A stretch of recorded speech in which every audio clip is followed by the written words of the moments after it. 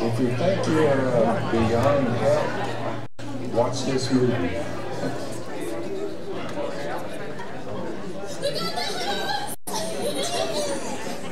Alex handles the driving.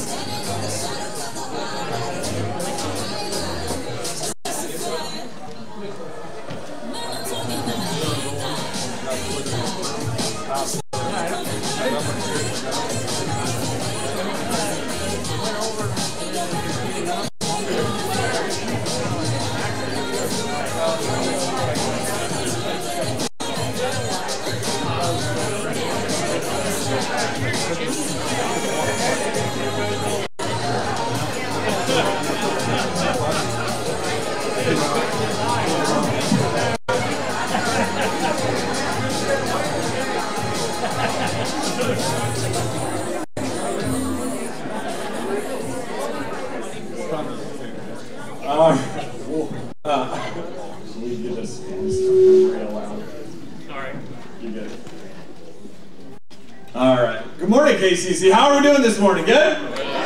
Happy Easter, everybody. All right, let's see how old school we are. He is risen. He is risen. There it is. All right. We're going to get started this morning. First, we just want to welcome anybody who is visiting with us for the very first time.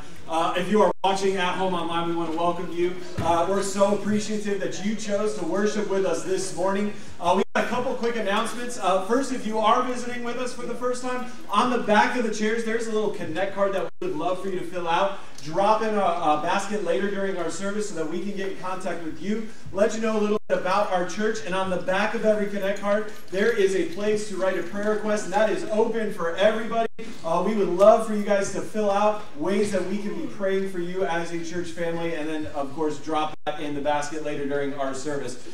Women's Retreat is coming up on April 12th and 13th. So if you are not signed up for that, there is still time. There is a sign up in the back at the Connect Center to carpool for that, because I believe that is Spring Hill, somewhere around there. So if you would like to carpool, the sign up is in the back at the Connect Center. We also are starting a brand new series starting next week. The title of that is 8 Questions That Jesus Asked. And so we're going to spend 8 weeks going through different questions that Jesus just put out there. And so what that means for us. And so we're looking forward to that. But we are going to go ahead and get started. And so if you will join me in prayer, we will get our service started this morning. So Lord, we thank you and appreciate the blessing that you have given us this morning, this Resurrection Sunday. And so, Father, we pray that this would all glorify you. Holy Spirit, we invite you to overwhelm us this morning so that we may glorify the Son, the Father, and the Holy Spirit. In the name of Jesus, amen.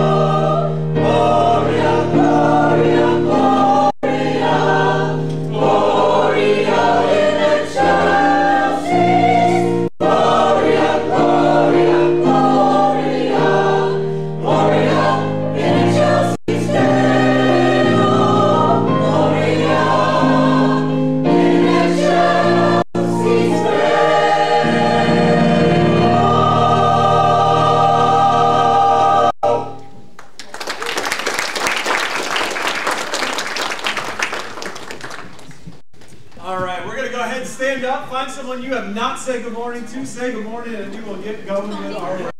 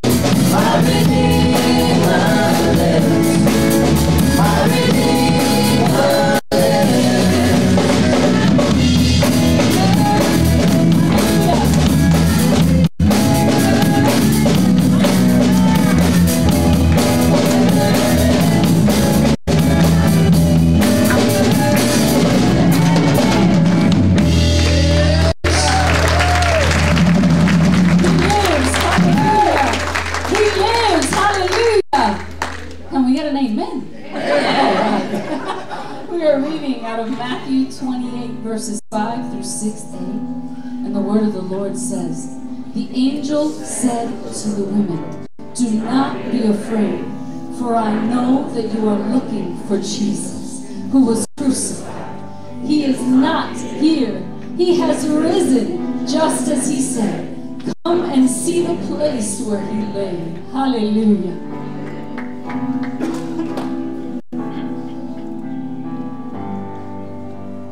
One day when heaven was filled with his praises, one day when sin was as black as could be, Jesus came forth to be born of a virgin, dwelt among men, my example is he.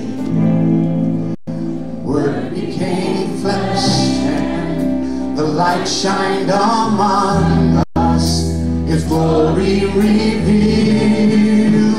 Living he loved me, dying he saved me, and buried he carried my sins far away. Rising he justified, freely forever. One day he's coming, oh glorious day, oh glorious day.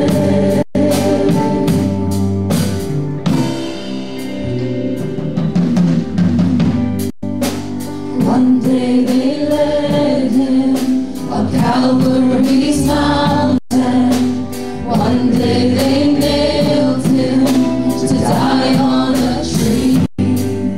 Suffering, anguish, despised and rejected, bearing our sins, my Redeemer is he. Hands that heal nations, stretched out on a tree, and took the nails for me. Living he loved me, dying he saved me, and buried he carried my sins far away. Rising he justified, freely forever. One day he's coming, oh glorious day, oh glorious day.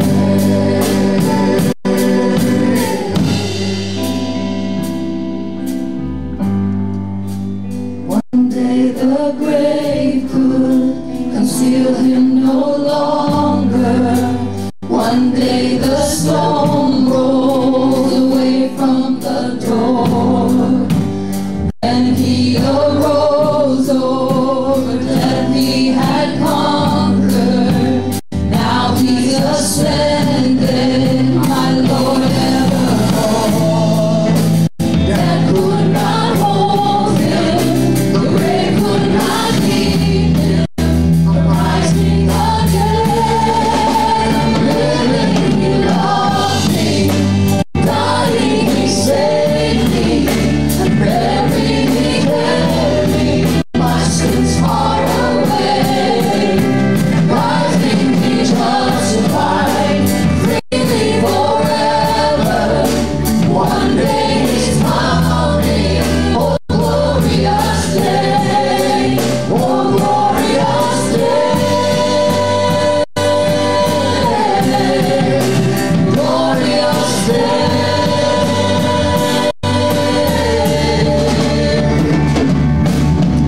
One day the trumpet will sound, war is coming. One day the skies with his glory will shine. Wonderful day, my beloved one reigning. My Savior Jesus is mine. Living he loved me, dying he saved me, buried he carried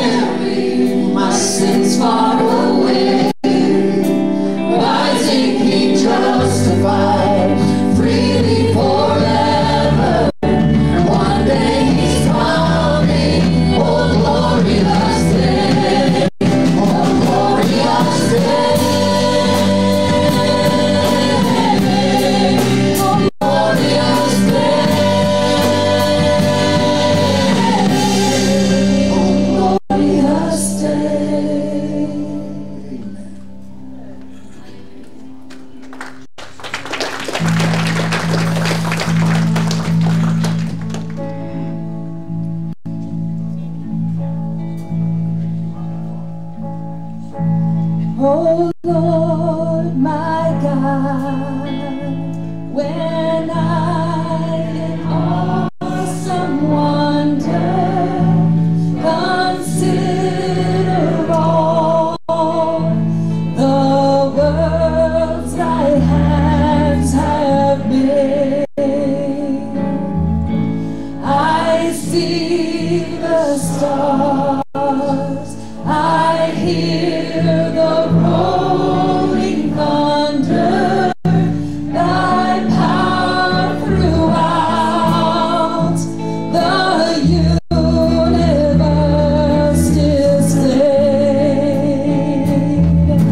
Then sings my soul, my Savior God, to thee.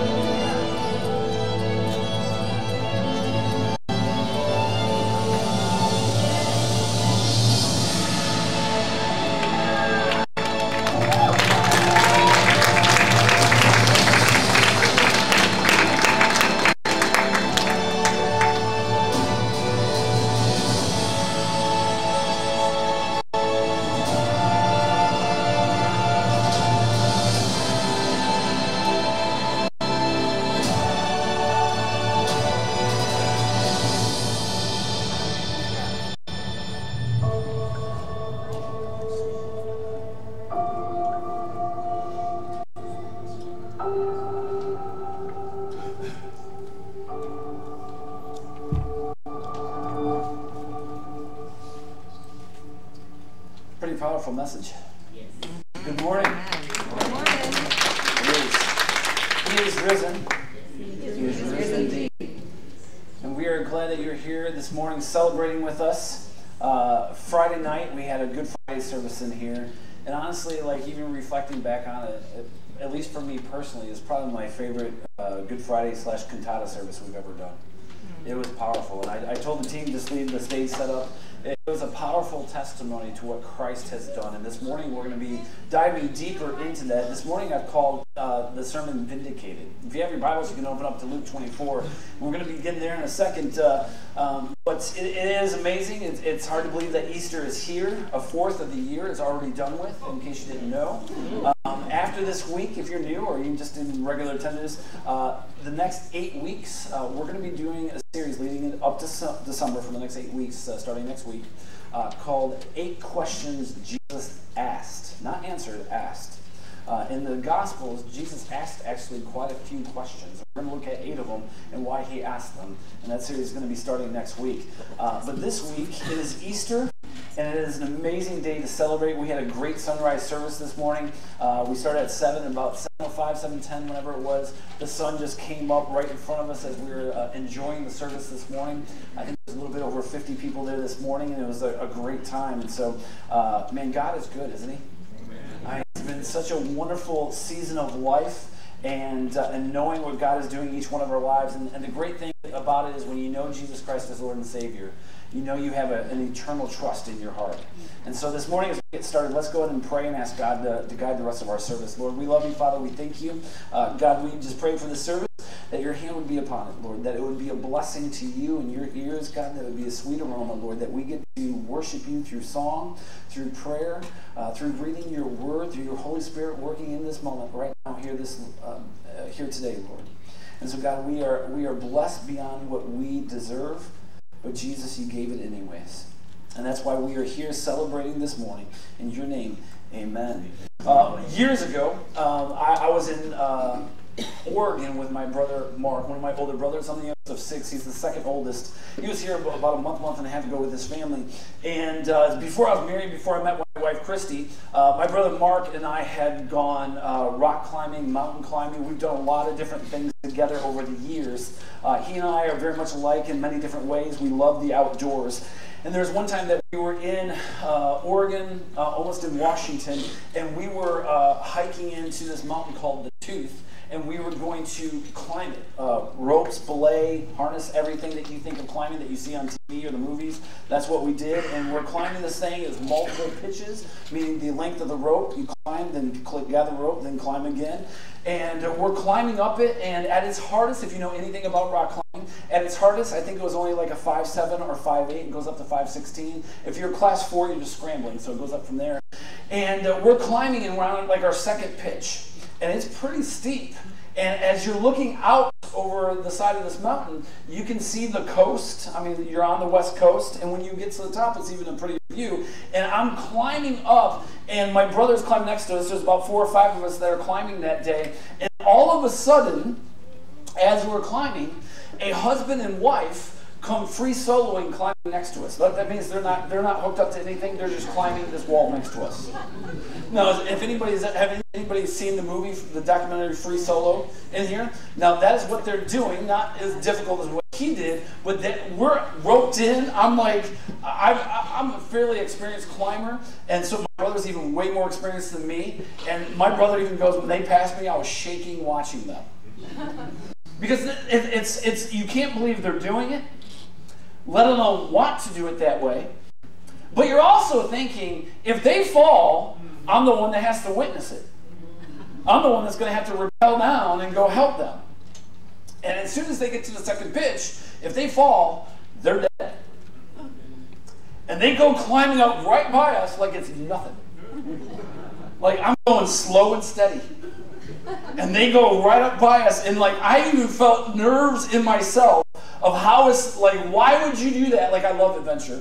I'm not afraid of heights, but if you don't put equipment on me, I might become afraid of heights. Yeah. Like I tell people all the time, if I'm secure, like I went rappelling a lot, I'm like, when you know how much a harness and ropes and all that stuff can hold, the fear of heights goes away because I know that I'm safe. But the moment you take it away, begin to freak out a little bit. So I'm watching, and they go past me. There's another 2 pitches. We're talking probably 500 feet here. They go climbing up. And I stopped, and I just watched them. And I was like, that's the dumbest thing I've ever seen anybody do in person. And we go climbing, we get to the top. And when we get to the top, we sit there, and the couple's already gone. Because I wanted to talk to them, but they hiked off the backside. And I was like, I wanted to talk to them how long they've been doing that, and how long they expect to stay married. And so I get to the top, and so you're on the West Coast, and you're close to Washington as well, too. And from the top, you can see Mount St. Helens. You can see Mount Rainier. These are some famous mountains up there in the Northwest. And you can see the coast. And you can see Seattle. And I'm seeing all these views, and I'm thinking to myself, God, this is one of the most glorious views I've ever seen in my life. It was painstaking to get up here. At first, I didn't really want to do it. My brother's like, let's do it. We had already previously, earlier that week, climbed Mount St. Helens. And we had gone whitewater rafting. My brother was an outdoor adventure guide, so he takes me on all his random adventures. And so we'd done some of those things already. And I was sitting at the top, and I didn't want to do it, but I'm sitting and staring at this beautiful view and just seeing God's glory. And it just blew me away of just saying, God, why have we turned our back on you? I mean, the whole point of Jesus coming was because we couldn't do it ourselves. And the whole point of Jesus having to come is because we walked away from God. God didn't walk away from us.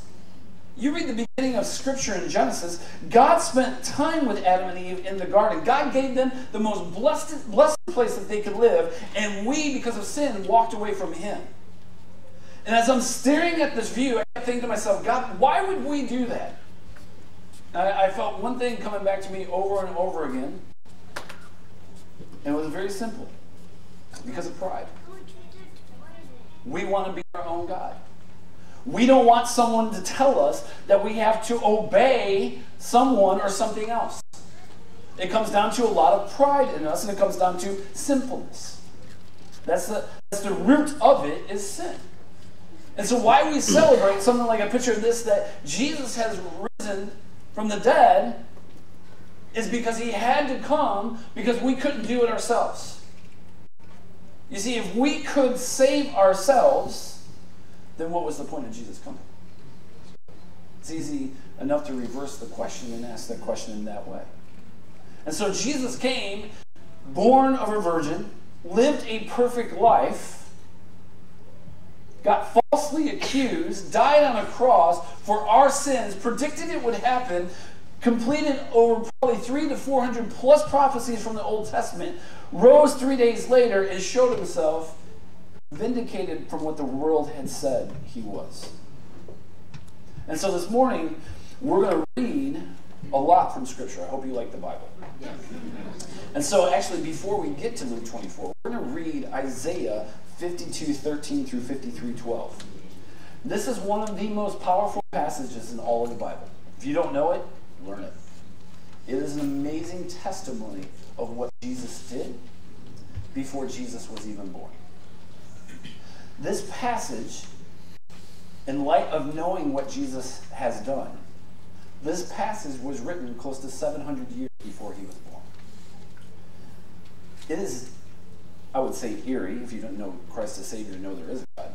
It is eerie how much this resembles Jesus, because it's a prophecy of Jesus. See, the person who doesn't know Christ would say, man, this is eerie, this is too close, this is too freaky. The person who knows Christ says, no, this was prophesied, this is God. And so it says, see, my servant will act wisely. He will be raised and lifted up and highly exalted. Just as there were many who were appalled at him, his appearance was so disfigured beyond that of any human being, and his form marred beyond human likeness. The Bible tells us that Jesus was beaten so bad you couldn't even tell He was a man anymore. This was 700 years before He was even born. This was not, if He was a mere human, this could not be controlled by Him. And so it says in verse 15, so He will sprinkle many nations, and kings will shut their mouths because of Him. For what they were not told, they will see, and what they have not heard, they will understand. who has believed our message and to whom has the arm of the Lord been revealed. He grew up before him like a tender shoot and like a root out of dry ground. He had no beauty or majesty to attract us to him, nothing in his appearance that we should desire him. He was despised and rejected by mankind, a man of suffering and familiar with pain. Like one from whom people hide their faces, he was despised, and we held him in low esteem. Surely he took up our pain and bore our suffering. Yet we considered him punished by God, stricken by him, and afflicted. But he was pierced for our transgressions. He was crushed for our iniquities. The punishment that brought us peace was on him, and by his wounds we are healed.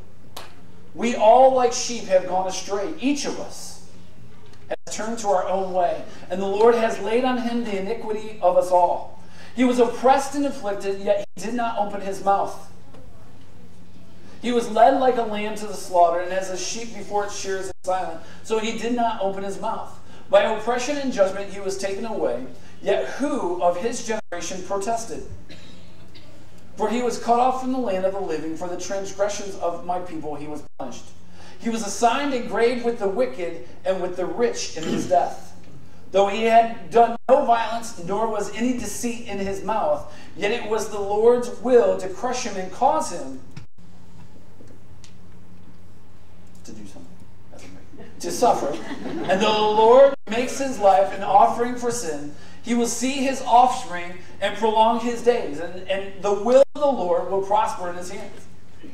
After he has suffered, he will see the light of life and be satisfied. By his knowledge, my righteous servant will justify many, and he will bear their iniquities.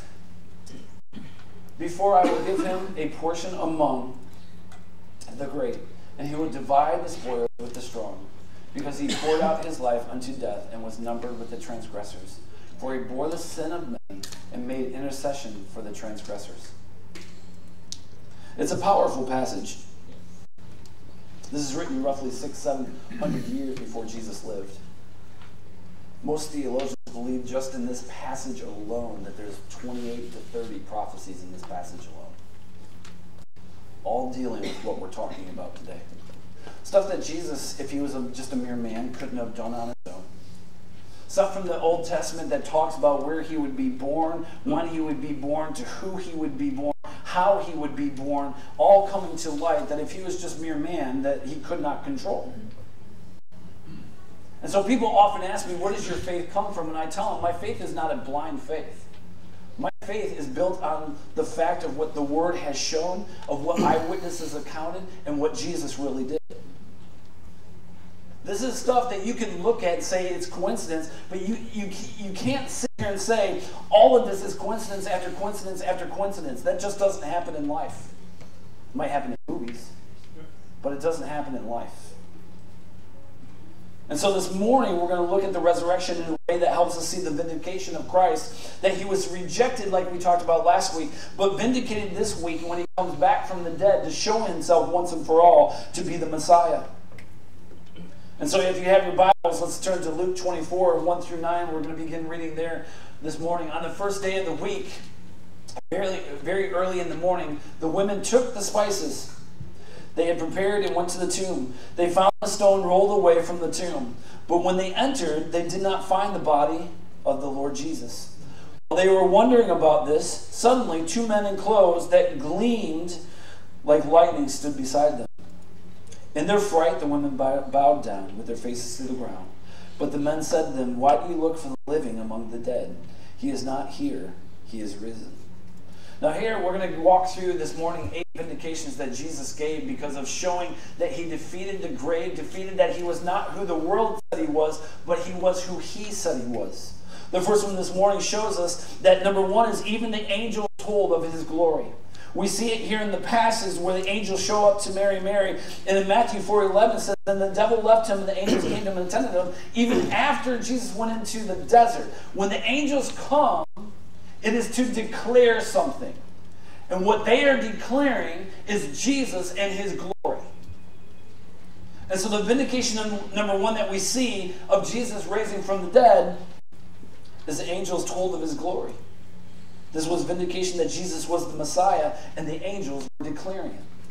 The second half of verse 6 says, remember how he told you while he was still with you in Galilee, the Son of Man must be delivered over to the hands of sinners, be crucified, and on the third day be raised again. Now it's interesting, before I get to the number 2 here, is even thinking about if you're Mary in that moment, and you have angels before you saying, remember, he has risen. I think I would probably be doing what she did. I'd probably be getting on my hands and knees and bowing, realizing this is a moment that I do not want to forget. This is a moment that will stand for the history of eternity for mankind to know and to marvel at of what Christ has done. And so it tells us in that next verse, the Son of Man must be delivered over to the hands of sinners, be crucified, on the third day be raised. And the vindication number 2, Jesus predicted his own death and resurrection. You see, it'd be one thing to say I'm going to predict my death and do things bad enough and cause people enough hate to want to kill me. But it would be another thing if I actually raised from the dead and showed myself to be true. Not a mere man or woman can do something like that. It was only God that could do that. Only God could predict the future with such accuracy. When you look at the Old Testament and the New Testament, you see Jesus fulfilling the prophecies that only could come from God. And that could only be fulfilled through God. Either Jesus was who he said he was, or he was a lunatic. He couldn't be both. If I was to stand up here before you today and say, hey, I'm going to die tomorrow, but I'll be up on Thursday. Make sure. We laugh because we know it's unreasonable. We know that that's unreasonable because in our human experience, it tells us that can't be done. And here's the thing, you're right. In our human experience, it can't be done. The scripture makes it very clear that Jesus was fully man, but also fully God. And his godly experience, it could be done. Because he is the one that has power over life and death. When Jesus raised from the grave, he had the power to raise from the grave that no one else in all eternity will have. It is him and him alone. And so when we talk about as Christians, let's put our trust in the Lord. Why? It's because God has power over death. God has power over life. God has power over this world. And guess what? God has power over sin because he's vanquished sin through Jesus Christ. And so it is only him that can do this. And so when Jesus raises from the dead, the angels tell of it, but Jesus predicted that it would happen. In verse 8, it says, then they remembered his words. When they came back from the tomb, they told all these things to the 11 and to all the others. Vindication, reason number 3 is women found the empty tomb and the grave. Now here's an interesting thing. It was women that gave the report. Why? It was when women were ineligible to be legal witnesses in the first century. The gospel stories were mocked by 2nd century critic Celsus for their portrayal of the witnesses, calling the women hysterical females. Sorry, ladies. It wasn't me that wrote that. Why? I was saying it this morning. If the Bible is a lie, and back then if you wanted people to believe, in the first century you would not have 2 women being the first one to find him. Their report, their account would not be formidable in any court or in any household. When they found him, they told the truth. It is a reminder that the kingdom of the Messiah turns the world's systems on its head. Jesus radically affirmed the full dignity of women and the vital values of their witness in this account. But it also shows its historical accuracy and truth to the accounts. If this was a trick or a myth, like I said, they would never have written down that 2 women went to find him. They would have written down 2 men went to find him. There's a lot of things in the Bible. That's one of the things, I talk about this regularly, but it's true. There's a lot of things in the Bible, most things in the Bible that I love, because the Bible is very blatantly truthful about the good and the bad.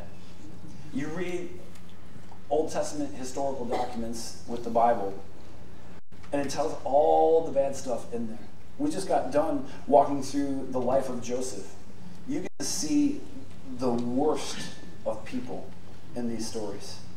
It gives you a reminder that everybody that you read about in the Bible is just human like you. But they chose to follow God. They chose to do what God had called them to do, and so they followed him to the very end of their lives. In Luke 24, 36 through 49, the next section that we're going to read this morning is this. While they were still talking about this, Jesus himself stood among them and said to them, "Peace be with you." They were startled and frightened, thinking they saw a ghost. He said to them, "Why are you troubled, and why do doubts arise in your minds? Look at my hands and my feet. It is I, myself. Touch me and see. A ghost does not have flesh and bones, as you see I have." And he gives vindication number 4 here. Jesus appeared in flesh and let them touch him. And he even says himself, "No, I'm not a ghost." Why? You can't get any more real than to let people touch your skin and show them your scars. If it wasn't Jesus or just a hallucination, why would Jesus say, "Touch me and see"? You see, this brings us to another thing about ghosts. I don't believe in ghosts. You can watch these movies and TV shows. I want to make something very clear. Because I'm going to make it very clear because this is what the Bible makes very clear. When you die, you go directly before the Lord. And if your name is written in the book of life, you go to heaven. And if it is not, you go to hell. We don't like to talk about that, but that is the honest truth of what the Bible says, whether you like it or not. And we need to know the honest truth. You can take it home and wrestle with it all you want, but we need to preach the truth and let reality sink in of what God has said. TV shows like to make us think, oh, we'll just wander the earth until we've completed some mission that we think we're on. That's a lie. And you know who it is? It's the enemy, the biggest liar of them all. It's Satan. The Bible says he's the biggest deceiver. He's got legions of demons that will try to deceive you. It's not humans walking around. It is Satan and demons. There's a spiritual battle going on around us at all times. And it is for your soul. And God wants your soul. Because he loves you, he longs for you, and he wants a life with you for eternity. That's the truth. And here's the thing. It shouldn't have, pardon me saying this, but you need to really reflect on if you're offended by me saying there's a God that loves you, that wants you, and wants to be eternally with you. If that bothers you, then today's maybe the day that you sit in reflection and really think about your life and the path that you're leading. Because there's a God that loves you, wants a relationship with you, and gave his life for you. I can't think of anything better of a God to be able to do than what he has done for us. That's why we celebrate Easter. And so Jesus appeared in the flesh, for reason number 4, appeared in the flesh and said, "Here, touch." Sometimes you see it far off. You see in the movies, "Oh, I saw it through a window. I saw it deep." He's like, no, he spent time with them, said, "Touch me, and let's sit and talk." And so he proved that he was real. In verse 40, it says, when he had said this, he showed them his hands and feet. And while they still did not believe it, because of the joy and amazement, he asked them, "Do you have anything to eat?" They gave him a piece of broiled fish, and he took it and ate it in their presence, which brings us to vindication number 5. He didn't just say, "Here, touch me." Then he began eating with them. Last time I checked, ghosts don't eat. And he began eating with them.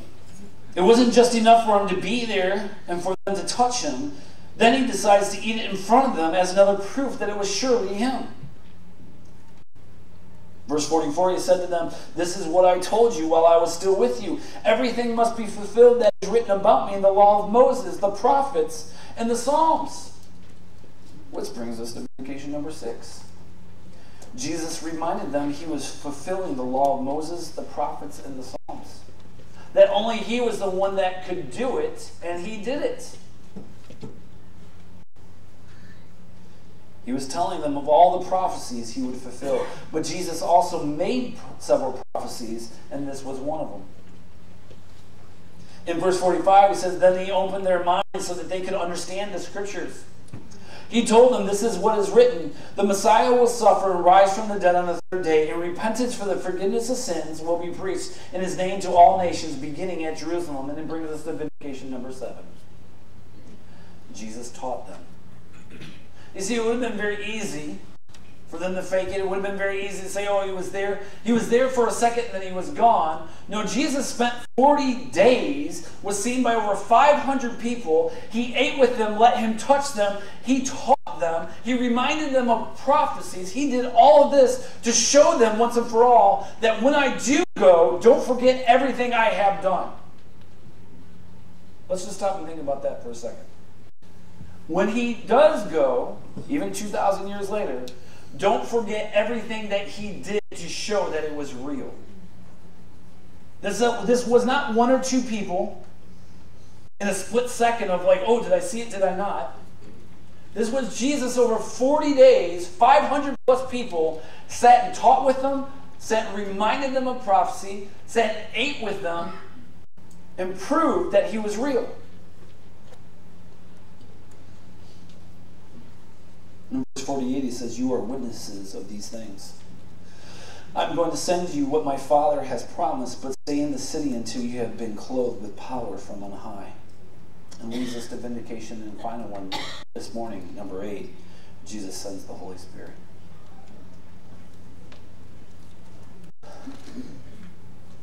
I can't send the Holy Spirit. You can't send the Holy Spirit. You know who can send the Holy Spirit? God can send the Holy Spirit. And so when Jesus says this last part in verse 48, you are witnesses of these things, he's saying you have seen what has happened. And then verse 49, it says, notice what Jesus says, I am going to send to you. Not someone else. I am going to send the Holy Spirit to you. Last time I checked, I can't send the Holy Spirit anywhere. The Holy Spirit goes where the Holy Spirit wants. Why? Because he's God and I'm not. And so if Jesus can say that with power and authority, I am going to send, it is vindicating himself of saying all the things that I just got done teaching for the last 3 years, the life that I lived for 33 years, everything that was prophesied from the Old Testament, you are now seeing is true. And I am showing and proving over and over and over again that it is true.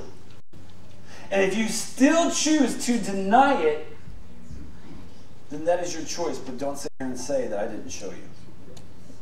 Don't say here that I didn't give you a chance.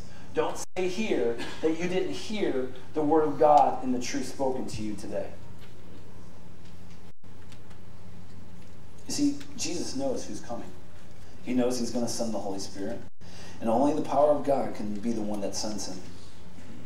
And so we see Jesus being vindicated through these 8 reasons. You see, last week we talked about how he was rejected. He was praised on one day entering Jerusalem the last week of his life. But from the moment he enters Jerusalem, he got rejected and rejected and rejected again and again and again because he didn't do everything that the people wanted. What's amazing here, and this is where our heart has to come before God and say, God, I need you to transform my heart. Because we see 2 things here. When Jesus entered Jerusalem that final week, he got rejected because he didn't come and do the things that they wanted. But the 40 days that Jesus rose from the grave and spent with time, he got rejected because he did do what they wanted, and they still didn't want to accept him. See, I'm a firm believer that we all have to look in the mirror and look at our heart and say, where is my heart with God? Do I want to believe? Do I want to see the truth of what he has done, or do I not? I've said this in years past, but I wholeheartedly believe this to be true. Because we've seen it in Scripture to be true. Jesus could come down and appear before us right now and say hi to everyone. We see him and vanish, and there's people in here that would still not believe. Why? Because it's already happened. That's not some fantasy. It has happened already. And so when Jesus rose from the grave and he gave 8 significant things that he did to say, look, it is truly me. The angels declared it. You have seen me, you have touched me. I have ate with you. I told you of all the Old Testament prophecies, and I made some of my own. I taught you. I did all of these things for 40 days, 500 plus people. Are you still not going to believe? This was not a myth. This was not some fantasy. They were not hallucinating. They were not taking drugs. These were people who saw what Jesus did. They went from hiding in a room saying, what do we do now? To over the next 50 years, one by one, giving their life for him and willing to die. You know, it's amazing that we see when people lie, there's a lot of issues that come in with lying. One, when you lie so much, you forget what the truth is. Two, when you lie and you're threatened with death, it's been proven that the lie ends and the truth comes out. Because people don't die for a lie. I don't know about you, but I'm not going to die for a lie. Not going to do it. And so over the course of the next 50 years, these 12 men, and many others, by the way, died for what they knew was the truth. Not because of blind faith, because of faith of what Jesus showed them day after day after day. And they said, it's real, I'm yours. That's why we celebrate Easter today. It's because of what Jesus did. Not because of what we hope that he did, it's because of what he did. That he died and defeated the grave. He bore all the sins of the entire world before, during, and after, even 2,000 years later for you and me. And he said, if you put your trust in me, you will have life for eternity. He showed himself vindicated so that you and I can be vindicated through his blood before God. And so the question really comes down today, to be honest with you, in my opinion, is not whether or not Jesus did what he did. I think when people actually read Scripture and look at the historicity of everything claimed that he did, everything that was taught, everything that was done, the question really comes down to is, why have you not accepted him yet? Because the proof is overwhelming. It's not a blind faith. The proof is overwhelming. And Jesus, here's the great thing about it, Jesus made certain that it was. He didn't want to leave you out lingering, what if? He made certain that the proof was overwhelming. And so this morning, as we celebrate Easter, as we remind ourselves of what Christ has done, as we do an Easter egg hunt and have breakfast this morning and celebrate, and we're even going to have cake afterwards outside, by the way. I know, if you didn't have enough sweets already, especially with your kids. As we celebrate, it is to be reminded of what we are celebrating. We are celebrating that the God of all eternity, the God of all creation, created everything, you and me included. That when we sinned and walked away, he did not walk away from us. That he gave his only son, his life, as a ransom for our sin because it had to be perfect, and he's the only one that's perfect.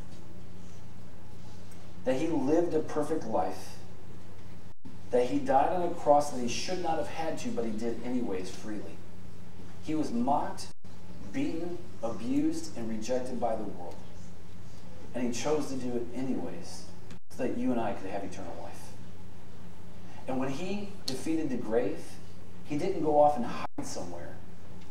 He showed himself and made all these things crystal clear to make sure no one could look back and say, was it really him?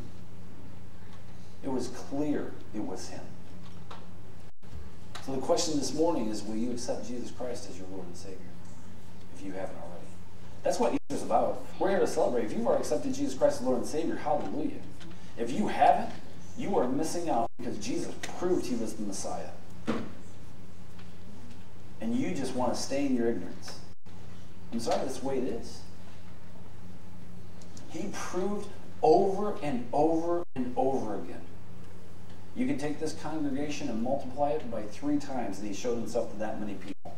Today in court, if you have 2 or more witnesses, they take it as fact. He had 500. He proved it, and he proved that your life will change when you accept him as Jesus, as Lord and Savior. That's why we celebrate this morning, because that is the power of the cross. Let's pray. If you haven't accepted Jesus Christ as Lord and Savior this morning, I'm going to give you an opportunity. I think it's the most powerful thing that you will ever do with your life. I promise you it is. It will change in how you live your life, your perspective on life, the love in your heart to know that you are redeemed, to know that you will spend eternity in heaven.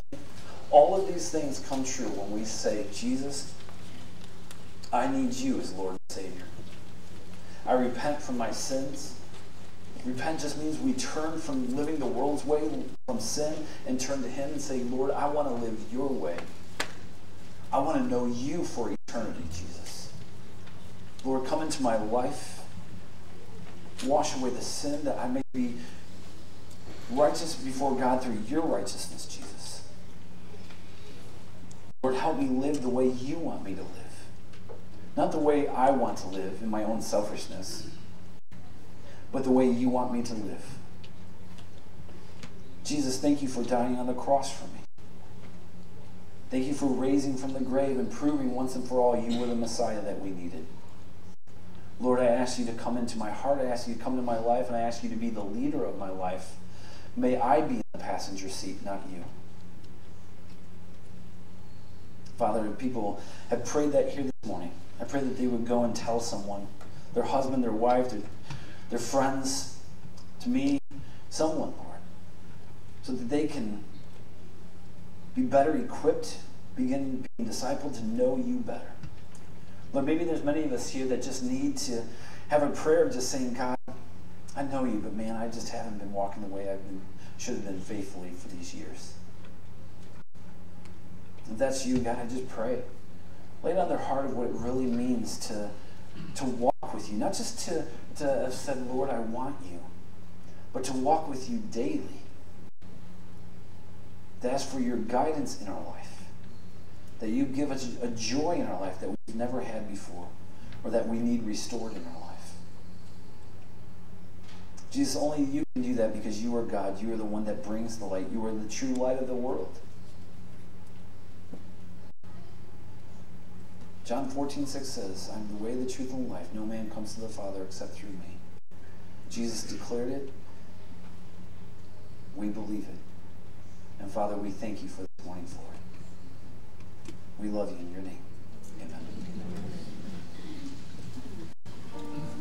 Well, the ushers come forward this morning. We had a group of people at 5:30 this morning that came in and set up the PA system outside so we could do the sunrise service.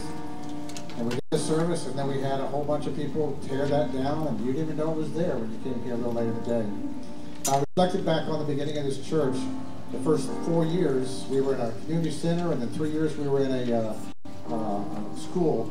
We had to go through that routine every single Sunday. Get there early, set up, do the service, break down, roll up all the chords. Well, I tell you what, back then we didn't have a lot of money, but we were a giving church. From the very beginning, we tithed our offering. 10% of what was given to our church went out to the ministries that we supported. And God kept showing up and showing up and showing up. There's no reason when we moved onto this property that we should have been able to purchase this building and this property. And yet God made that available to us. And 6 months before COVID hit, God dropped a dump load of money on top of us that got us through COVID. Now you do the math in your own head. It was a Sunday morning that we gave away $45,000 to the ministries that we support. That was an amazing Sunday. I want to tell you that if you're cautious about your giving, God's got your back. He just wants you to be faithful in your giving, and God will provide for you. And why should we give? It's because God gave his only Son, that whosoever believes in him should not perish, but have everlasting life. God's a giver, and so should we. Let's pray. God, we thank you for this morning especially, Lord, for your Son, Jesus Christ, and the promise that came to the world to walk among us, to show us your ways, Lord. and to present himself as a sacrifice to cover our sins so that we can come before your throne, Lord, to your glory. We thank you, Lord, for Jesus Christ. I pray, Lord, that this congregation would be a giving congregation, that they would learn to trust your faithfulness, Lord, and to give their finances over to you. I pray, Lord, this morning that you bless the gift and the giver. In Christ's name we pray. Amen.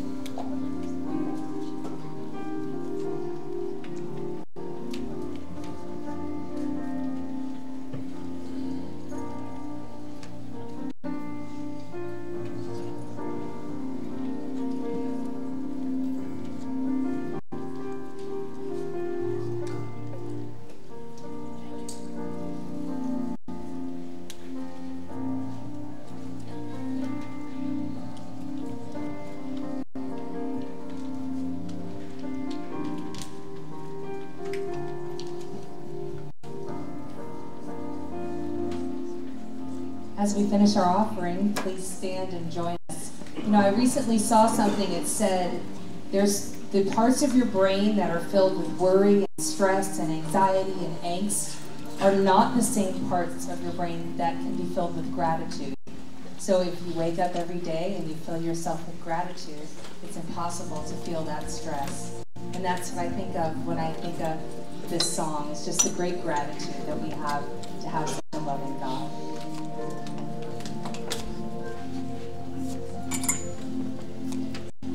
I was a wretch, I remember who I was. I was lost, I was blind, I was running out of time. Sin separated, the breach was far too wide. But from the far side of the chasm, you held me in your sight.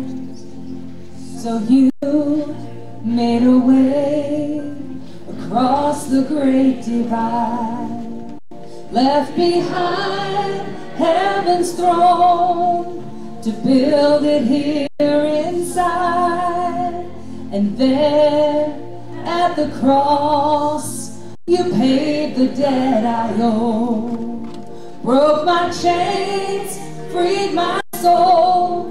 For the first time I had hope.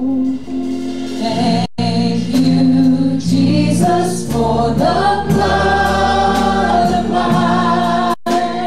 Thank you, Jesus, it has washed me white. Thank you, Jesus, you have saved my life, brought me from the darkness into glory of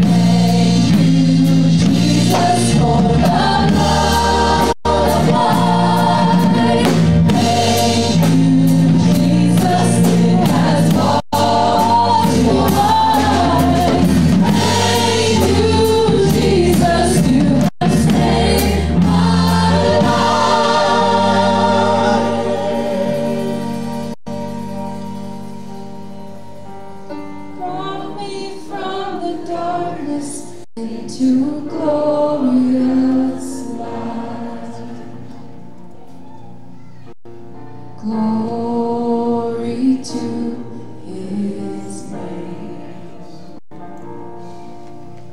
Glory to his name. There to my heart was the blood of God. Glory to his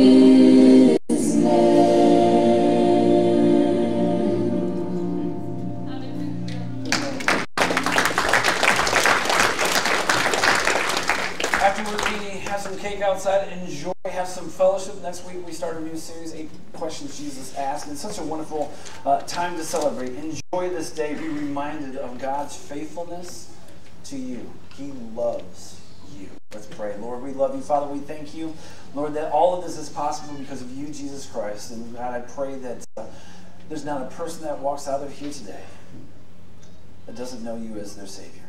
God, and the importance of it. That's why we celebrate. That's why we're here. That's why it's so significant. And it changed the entire world, Lord. Lord, we pray that our witness to others would be one of love and care and concern and God of truth. Lord, we thank you. God, we pray for a blessed rest of this day and celebration, Lord, of knowing that you, Jesus Christ, our Lord and Savior. Amen. God bless. Have a great rest of your day.